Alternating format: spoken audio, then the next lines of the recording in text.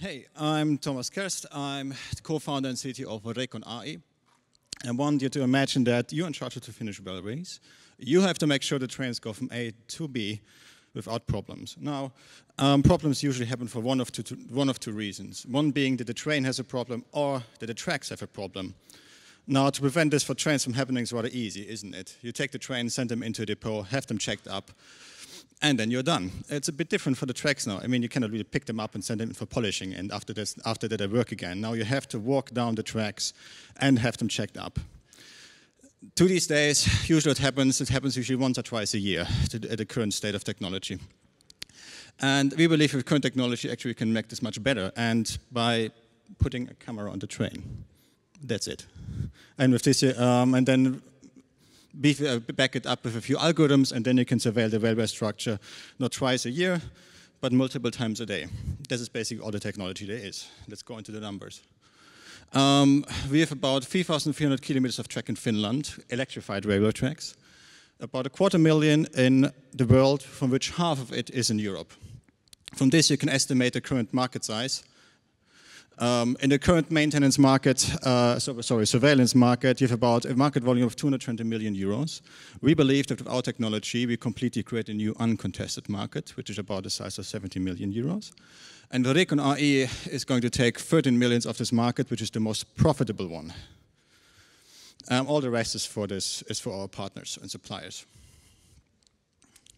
How does it go? No. We aim for very quick market penetration. That means our product is going to have two key features. First of all, it's going to be a software only, because different train companies have different hardware specifications, so we basically make our software compatible with all of them.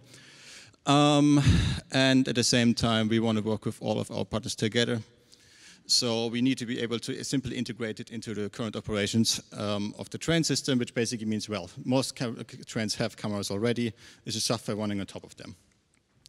Before I go to this slide, I would like to point out, I was asked to give a number. I was asked to give a number of how much more efficient are we. Well, come on.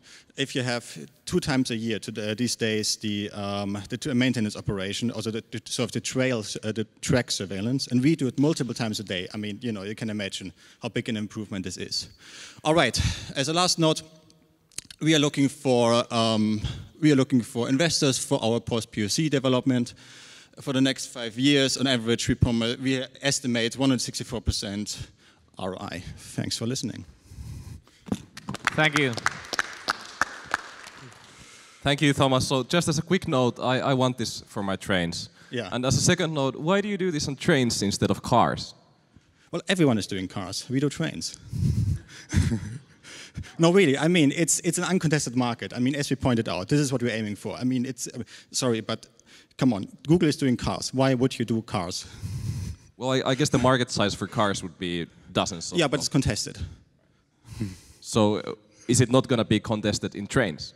Because it's almost much less likely, because it's business to government. You need to, the government already has suppliers that they pick. If you want to go to this market, you need to work with the suppliers. So, and with the governments together. So the thing is, like, you get into this market once and then you're there. So right now it's a good opportunity to enter this market. Usually you have a very high entrance barrier. Right now it's low by using this technology. All right. Thank you, Thomas. Since you only focus on the software, how many trains have cameras now, and where do you see that? How many of them for different reasons? Sorry. Yeah, and how do you see that developing in the future? Do you have to sort of sell the cameras yourself, or?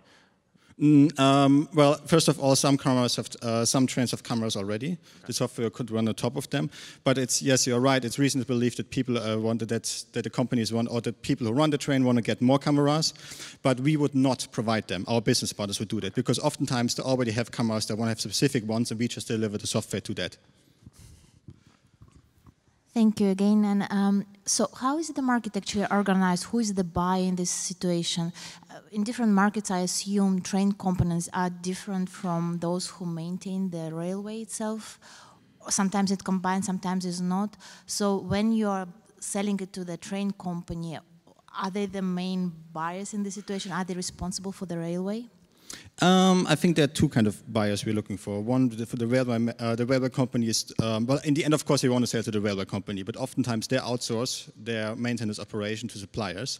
And I think it might be wisest to tackle these suppliers first, because oftentimes they already provide some kind of tools to do the surveillance. And if you just go in and say like, well, you know, our software can make you more competitive against other possible suppliers, then I think it's a better way to tackle them. So basically, you have either the railway companies or the suppliers who do the maintenance. And I think we should go for both. I hope this answers your question. Thank you. Thank you.